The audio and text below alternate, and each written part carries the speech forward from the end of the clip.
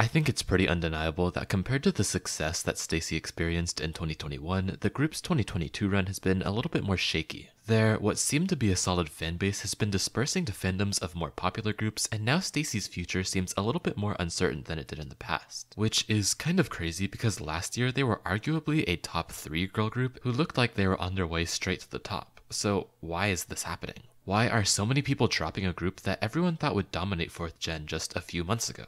Hey everyone, I'm Planet Minjae, and today's video is going to be an essay on what's happening with StayC right now, as well as an analysis on the general behavior of K-pop stans. This video is meant to be more conversational than anything, and is not meant to spread hate towards StayC, so please don't think that's what I'm trying to do. And if you like my content, don't forget to like and subscribe. Alright, without further ado, let's get straight into the video.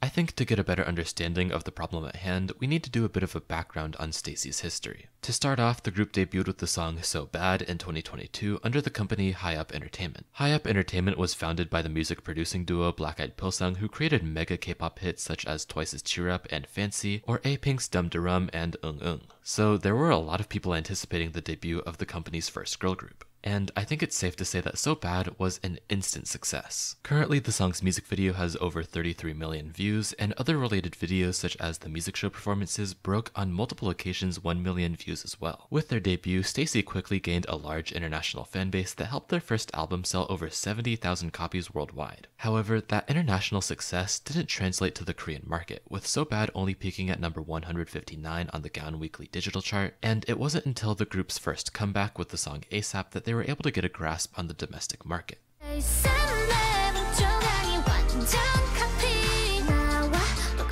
When StayC had their first comeback in April of 2021, they experienced exponential growth both domestically and worldwide. ASAP peaked at number 9 on Korea's GFRIEND Weekly digital chart, 150 places above So Bad's peak, and has hit over 56 million views on YouTube. This was also their first album to sell over 100,000 copies, but what's really important is that this song started the trend of their songs going viral on TikTok. ASAP has been used in tens if not hundreds of thousands of videos on the platform, and this trend only continued with their subsequent title tracks Stereotype and Run to You, with Stereotype being their most internationally successful song and most streamed on platforms such as Spotify. For about a year and a half, the group just continued to have smash hit after smash hit, gaining more fans each and every time. But things started to shift with the release of their most recent comeback titled Beautiful Monster.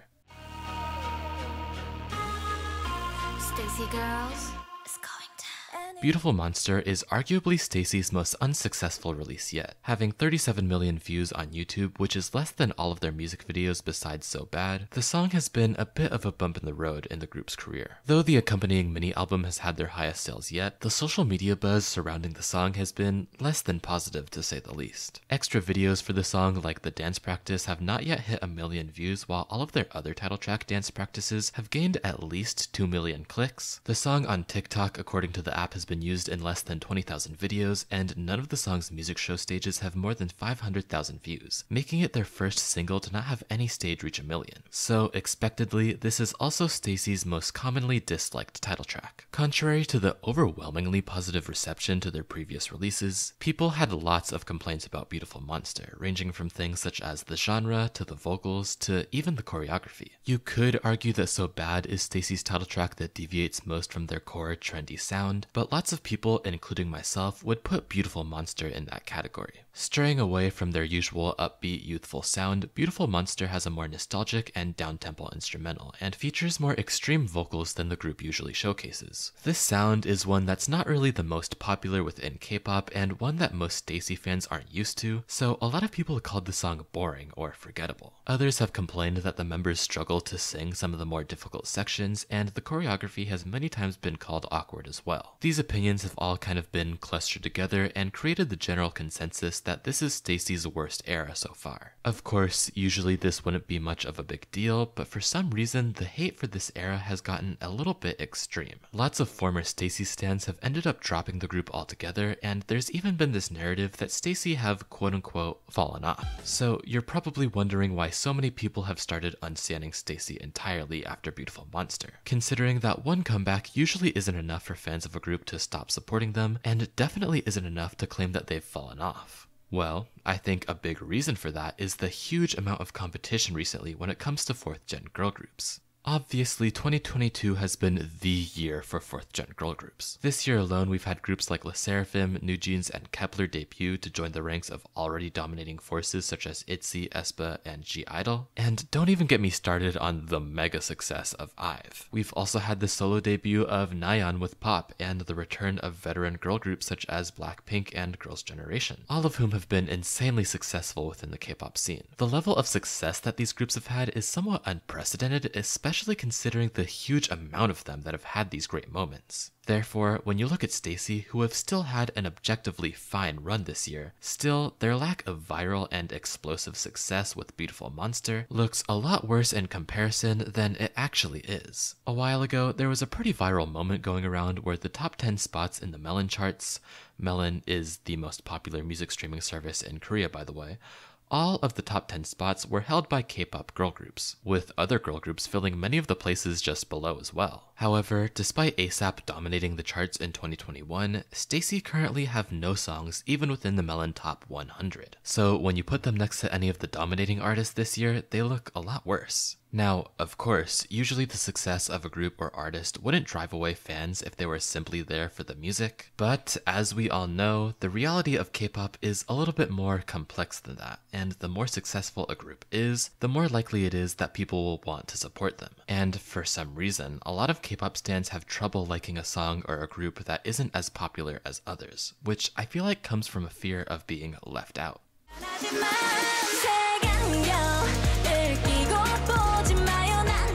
Something that I've noticed recently is that it seems like K-pop stans have a bit of an obsession with getting into and supporting the next big thing. Now, this does somewhat make sense because the industry always pushes new groups into the limelight, and even veteran groups that have been staples in the industry for years seem to eventually take a back seat to let younger groups shine. But still, I'm always surprised to see how quickly K-pop stans will drop one group and start standing the next one that has a breakout hit. With StayC, it felt like everybody was standing them, from ASAP to Run to You, but once Beautiful Monster came out, people switched over and started standing groups like newjeans and I.V, seemingly forgetting about their so-called favorite group after they released one song that they didn't like, in order to flock to, sorry for my corny wording, the new cool kids. To be honest, in the music industry, this actually doesn't sound like the worst thing in the world. In a perfect world, it would be a good thing if people didn't have such strong dedications to K-pop groups who they will likely never talk to in their lives, and felt free to casually support whichever one they felt like at the time. But I feel like in reality, this phenomenon does a bit more harm than most realize.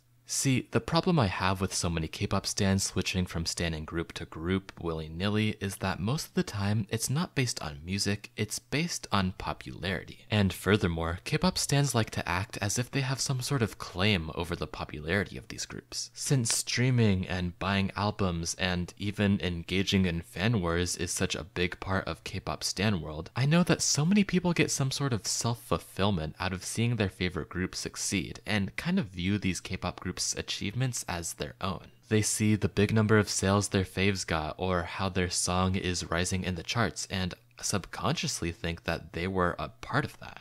And it makes them feel good about themselves whether they admit it or not. So when their current favorite group stops being as successful as they once were, they stop feeling good about themselves and start standing a more popular group so they can get that feeling again, which is honestly really concerning to me. If we're being serious, somebody's favorite K-pop group getting a music show win or a million album sales is not actually gonna improve the lives of their fans, and isn't even the kind of experience you can share with anybody because you personally are not friends with those idols. So any time spent on those achievements is somewhat wasted because there's no real payoff for you. Of course, K-pop is a hobby, and most hobbies don't really have many real-world benefits either. But I find that nowadays, this sort of mindset is becoming the main way that a lot of K-pop stans interact with K-pop as a whole, which takes away from what the actual appeal of the genre is supposed to be. Rather than enjoying a K-pop song because you like it, the real enjoyment for a lot of people comes from convincing other people to also like it. And instead of simply enjoying a performance because it's good, a lot of people's first instinct is to try and make other people be impressed with it as well. This makes me believe that a lot of K-pop stans are actually just clout chasing instead of actually enjoying the content that they're consuming.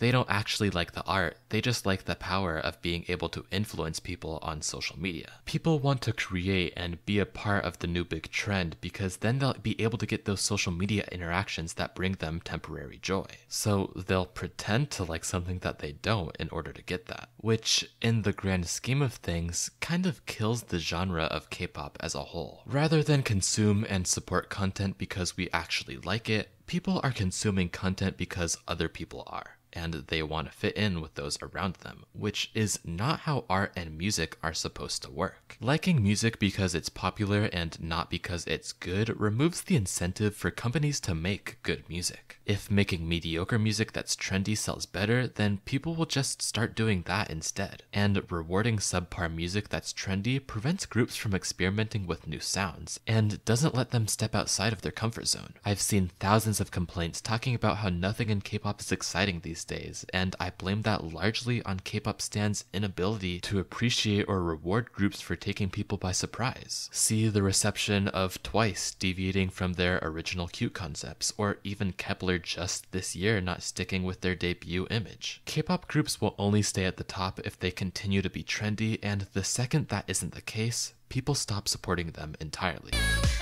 All in all, I think this is a big encapsulation of how K-pop stans aren't really able to make their own conclusions or do any thinking on their own, and prefer to follow what's popular at the moment instead. There lacks a sense of individualism from K-pop stans that fans of other genres are able to exhibit easily, kind of exposing the lack of critical thinking skills that listeners of this genre hold, which could be the downfall of K-pop in its entirety. Why would companies make good music if good music doesn't sell well? And what's the point of engaging with the community if the community is encouraging this to happen? These are the questions that I've seen a lot of people ask themselves before stepping away from K-pop entirely, and I don't blame them at the end of the day. There's lots of things wrong with K-pop, and a large percent of us are part of the reason why. So maybe it's time to reevaluate how we engage with the genre.